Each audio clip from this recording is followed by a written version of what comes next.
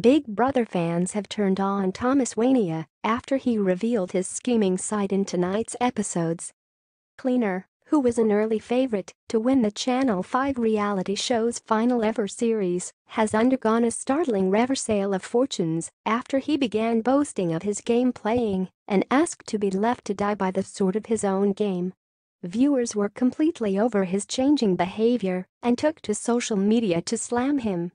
One wrote, "Tomasz is unhealthy and very two-faced. Sly and very obsessed. Can't stand him. Get him out." Number BBUKA second added, "Wish Tomasz would leave the Big Brother house.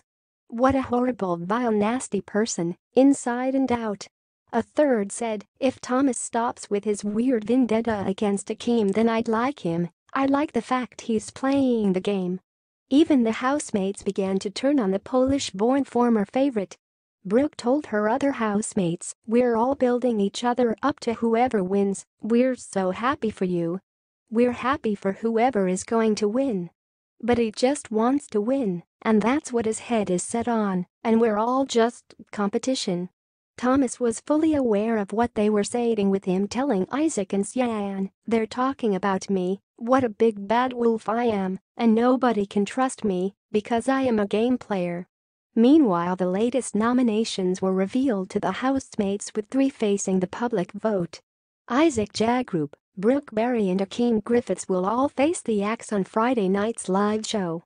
Got a story? Email digishowbiz@thesun.co. Or call us direct on 020778242220. We pay for videos too. Click here to upload yours.